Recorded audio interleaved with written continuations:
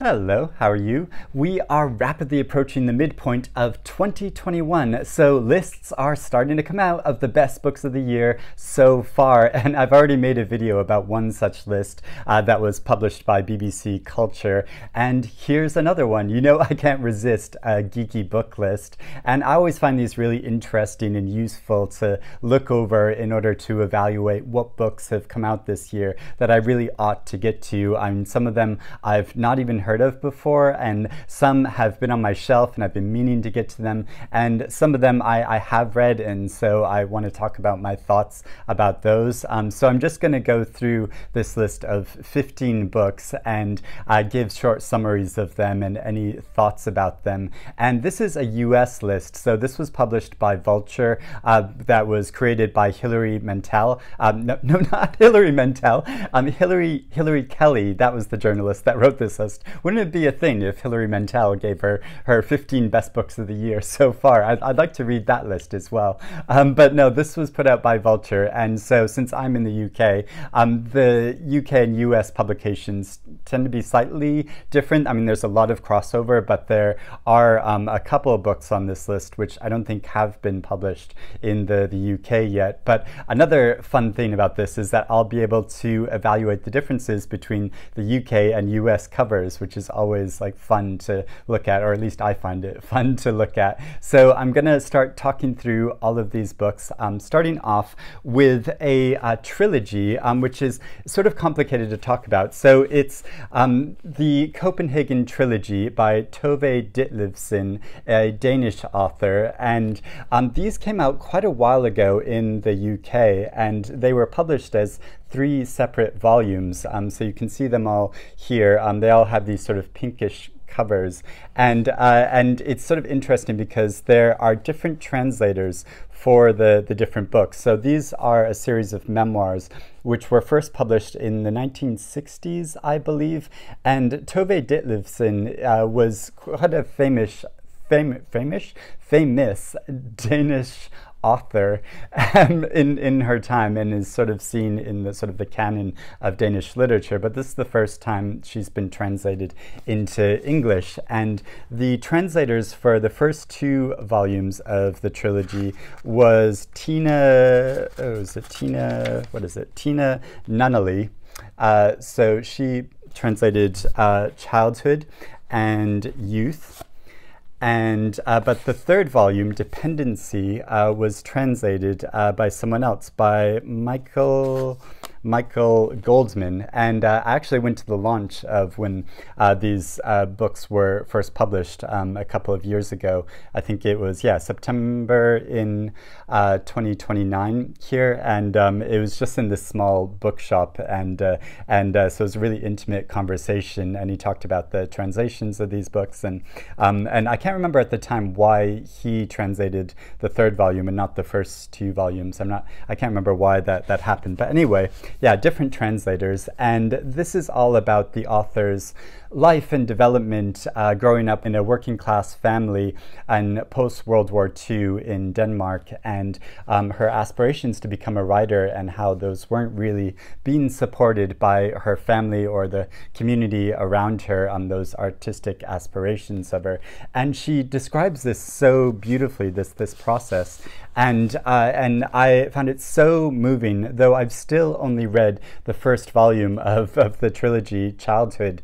And I think that's partly because I was slightly worried and trepidatious about where this was going to go, because you know that even though she does become a successful writer, there are foreshadowings in the first volume about how things sort of go wrong for her, and she has, I think, struggles with drug addiction and depression, and I was almost like too nervous about where this was going to go, even though I thought the writing was absolutely amazing and really beautiful. So in the US, this has been published all together in 1 volume as a trilogy, and this is what it looks like. But also at the beginning of this year, Penguin, who published it here, brought it out as a single volume as well. So we have that now as well, and can get it all in a single book. And also, Penguin just brought out at the beginning of this year the first translation of a novel of hers called The Faces. So I really want to get a copy of that and get to that, because yeah, I think her writing really is extraordinary. There's this wonderful passage in Childhood where she's talking about how the state of childhood for people who don't feel comfortable in that feel like they've been sort of born in the wrong situation, it can feel like a narrow coffin that you're trapped in. Your childhood can feel like this narrow coffin, and that you're not able to get yourself out of it, and the sort of panic of that. And yeah, and I really felt that as like someone who didn't really feel comfortable in a childhood state. Like I just always wanted to be an adult, and I know everyone has that to a certain extent, but I think when you're born in a sort of circumstances which you don't feel like is your natural habitat or place that you belong in, that yeah, you struggle and want to be an adult already. And she describes that so beautifully, and also her artistic aspirations. And yeah, so I highly recommend this trilogy, even though I haven't read the entire thing yet. Next is the much talked about, much anticipated, much covered new novel by Kazuo Ishiguro, Klara and the Sun. And so you can see the US cover versus the UK cover, and I have to say I think I prefer the UK cover, even though they're quite similar in some ways, but yeah, I think this is much more beautiful in a lot of ways. So this is narrated from the perspective of an artificial friend named Klara, who in the beginning of the novel is sitting in a shop and waiting to be purchased. So this is in an unspecified time in the future in the United States, and Klara is purchased by one family, but not for the reasons that you would necessarily expect of a child having a doll.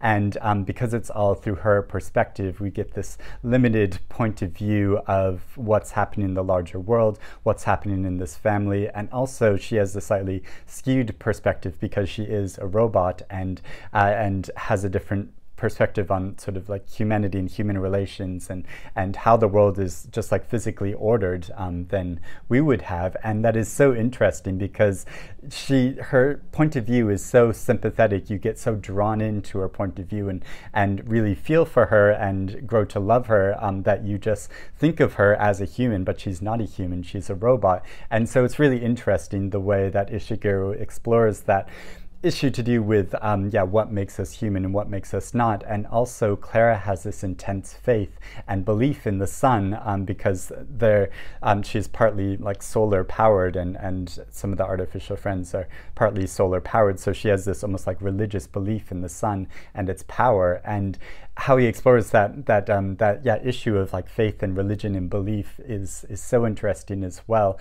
And the story of this is so tense, how it plays out, what's happening behind the scenes, and how you gradually discover that is it's so incredibly done. And so this is a novel that's really stuck with me, and I've continued to think about it and sort of mull over it, and the more I think about it, the more interesting and insightful I think it is. And so it is a novel I think I want to go back to again and again. And even though this is a novelist of like such great acclaim, I think it is completely deservedly so. No One Is Talking About This by Patricia Lockwood, and you can see that the covers between the US and the UK are quite similar, like really strangely like a lot of crossover between them, in that a rainbow is like going through the cover, but there are slight differences. And yeah, I'm not sure why that is, though I think I do prefer the UK cover, although the US cover, I like sort of how that exemplifies kind of the feeling of the portal, which is described in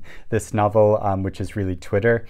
So this is a story basically about an individual who becomes famous on the internet, on Twitter, much like Patricia Lockwood herself has, and is traveling over the world talking about this, and making all these very funny and pointed observations about the hilarity and the absurdity and the depressing aspects of social media portals like Twitter. And Yeah, and as I've talked about before, since this is on the Women's Prize shortlist, and though I wouldn't have put this on the Women's Prize shortlist this year, but I appreciated and enjoyed the first part of the book, but then the second part I felt sort of fell off because it describes the experiences of this character when confronted by a very real world situation of a niece of hers which is born with very serious health problems, and so trying to deal with the real world reality of that while having this sensibility which has been so informed by the internet. And I can see from the outside how pointed and meaningful that is, but at the same time I feel like it just didn't entirely work for me. And I have been wanting to reread this, but I'm not sure I will because there's so many other things that I want to get to reading. But yeah, so this is a book that has really divided some people, like including me and Anna in our talks about it, but I think is really interesting. Next is a novel which hasn't been published yet here in the UK, though it sounds really good. It's called The Fourth Child by Jessica Winter, and this is a novel about a woman who in like mid to late 20th century America is devoutly Catholic, and she gets married and she has multiple children with her husband, but as her children have got older, she still feels somewhat like unfulfilled or isn't sure what to do with her life, and gets involved with the pro-life movement in America, and she decides to adopt a child from another country and raise that child, but the child turns out to have a lot of difficulties, and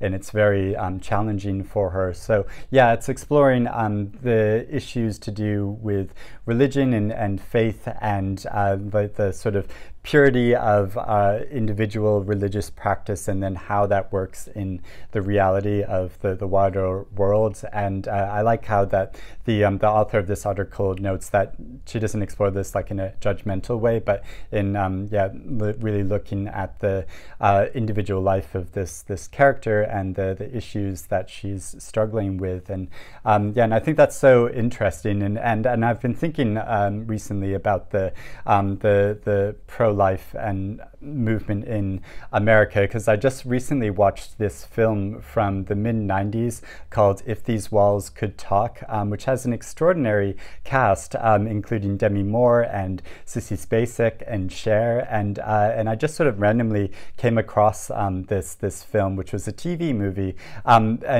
because in my household we've been doing a sort of mini Cher marathon, watching films of Cher just for fun, and so came across this film, and it's not a single story, it's actually 3 different stories all in one film of different women, there's a siren going by, of different women in different decades who become pregnant and then are faced with the issue about whether to carry through that pregnancy or abort it, and covering the sort of different perspectives of pro-life and pro-choice movements in America. Anyway, that's a little tangent, but anyway, that's to say that I think it's a really interesting, difficult issue that America still continues to struggle with, and so I think this novel will give an interesting perspective, and I'd really like to read it. Libertie by Kaitlyn Greenidge, and this is a novel that I know a lot of readers in the US have been discussing and debating. So this is the UK cover, and this is the US cover, and I have to say I think I prefer the UK cover. I just think this is a lot more striking and original.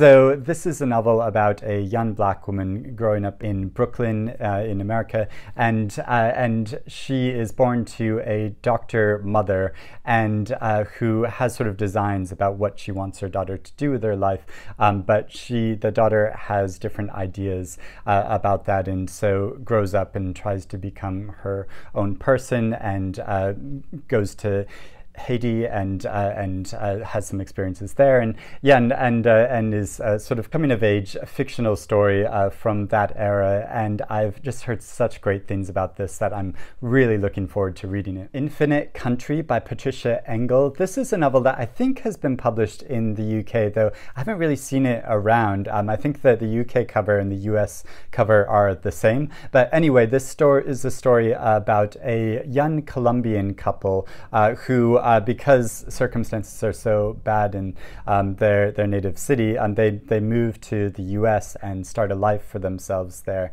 and have multiple children. But when the father is found to be undocumented, he is sent back to Colombia. So it's about his struggles and then the mother's struggles continuing to live in the US with their children. And yeah, sounds like a really powerful story. So yeah, I'd like to get a copy of this and to read it. Detransition Baby by Torrey Peters. So here's the UK cover and the US cover. And again, I think I have to say I prefer the UK cover more. So this is another much talked about novel, which hasn't made the Women's Prize for Fiction shortlist, though I wish it had. It was on the long list. And so yeah, just really wish it was on the shortlist, because I think it is such an incredible novel and story and so powerful, and it's really stuck with me. So it is the story of Reese, who is a trans woman that is desperate to become a mother, and the story of Ames, who was formerly known as Amy, but detransitioned and is living as a man again. And it is also the story of Katrina, who is Ames's boss, who has become pregnant by Ames, and now they are deciding what to do about this pregnancy, whether they can form a sort of improvised family with the three of them to raise this child, and all the complications of deciding that, and the complicated relationships between them, and going into the history of both Ames and Reese and the stories of their lives. And it is so beautiful and powerful and funny, and just such a lively, really exciting novel that, yeah, I just continue to keep thinking about, and I hope it'll get more prize attention. The Book of Difficult Fruit by Kate Lebo, and this book is a real curiosity. So this is the UK cover, and this is the US cover, and I like them both. They're sort of similar in some ways, but if I was forced to choose, I think I would have to go with the US cover in this instance. But anyway, yeah, this book is a real curiosity. So the author goes through a series of different unusual fruits in alphabetical order, and gives sort of the story of them, but also some reflections about her life and discussions about the wider culture and history. But the author, I think, is also a poet, so the entries have a sort of poetic quality to them. So yeah, it's quite like difficult to describe this like mashup of a book, but yeah, so intriguing. So I do still want to get to reading this. Next is the memoir Aftershocks by Nadia Owusu. So this is the UK cover and this is the US cover. Both really good. They're very different from each other, but yeah, I really like both of these covers, so can't really like choose between them. Let me know your thoughts in the comments below if you have a preference for them. But yeah, this is a really interesting story, this memoir about the author. There is another siren going by. There's obviously lots of activity today.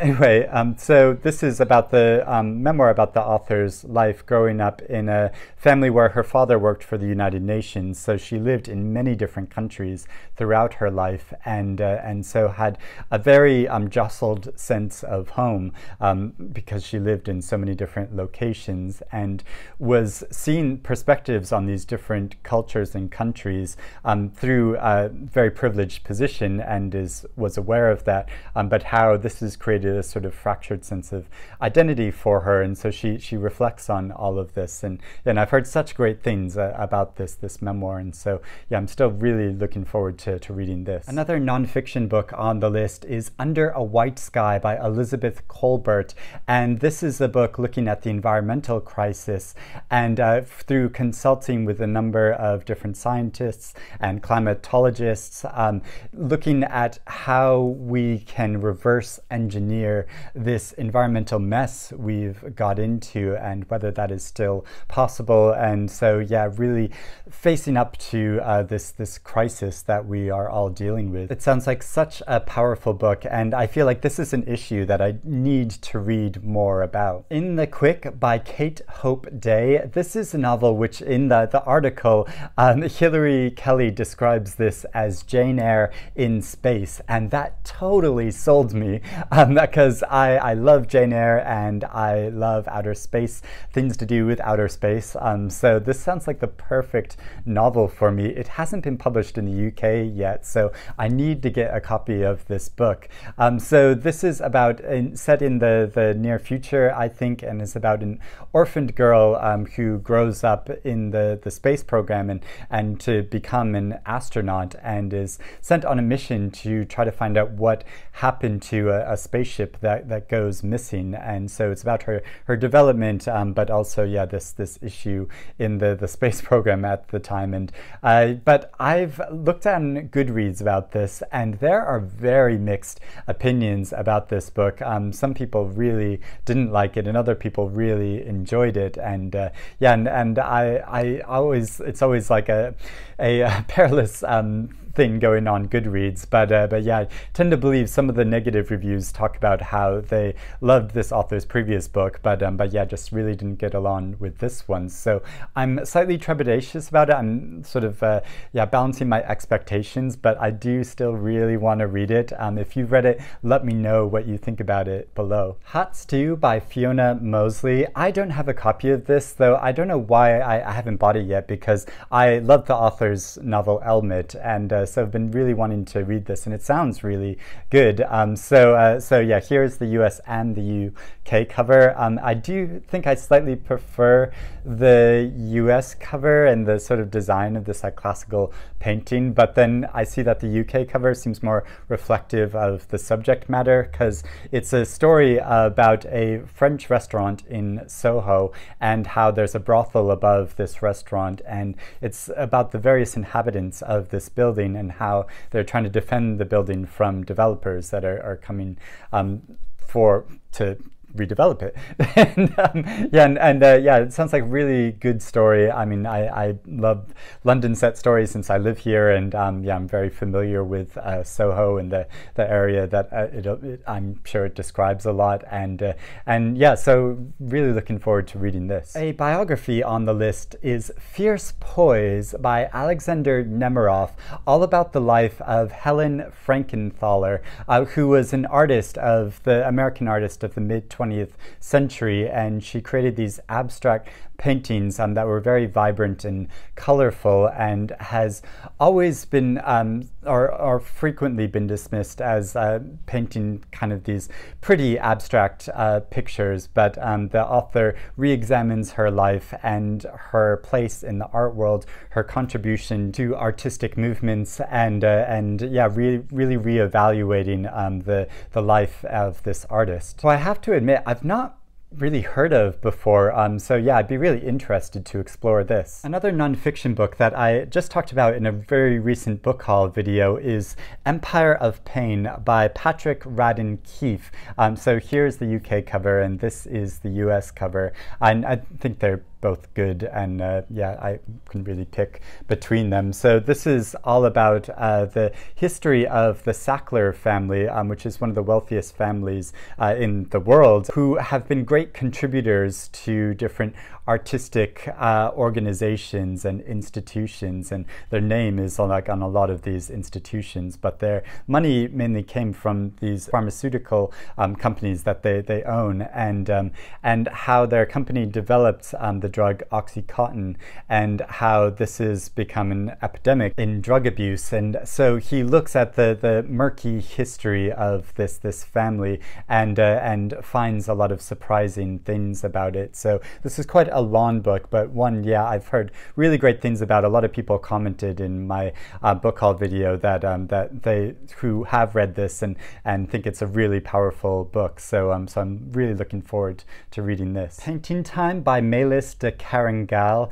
This is translated from the French by Jessica Moore, and so this is the UK cover and this is the US cover. I think both of them are good, though if I was forced to choose, I think I'd prefer the UK cover. So this is an author, the French author obviously, who has been previously listed for the International Booker Prize, and this is the story of a group of girls that are going to a art college in Paris, and about their development there and their study. And so I think it's part coming of age story and part evaluation of the history of art, including going to look at some cave paintings. So that's why that's on the cover of the UK edition of this novel. And it just sounds like a really good story, the type of novel that I would really enjoy. And so like sort of looking at the history of humanity through this personal perspective. So I'm looking forward to getting to this. This has just been published in the UK.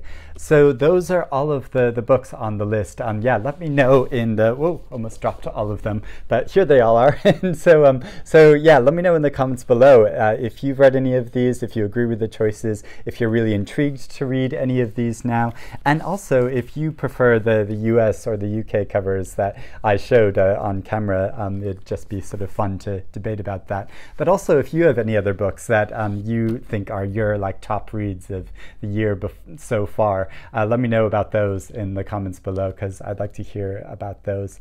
So hope you're doing well and reading good things. I'll speak to you again soon. Bye-bye.